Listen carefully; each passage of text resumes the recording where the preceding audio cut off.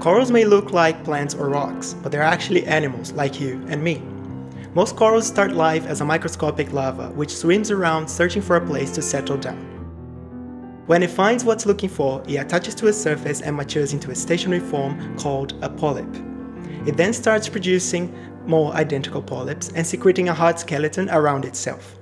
As the colony grows, more and more skeletons get built on top of each other and eventually form the massive structure we know as a reef.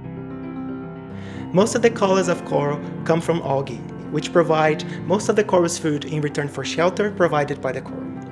When a coral bleaches due to heat stress and pollution, it turns white, and this is a signal that they have lost their algae and will struggle to find enough food to survive.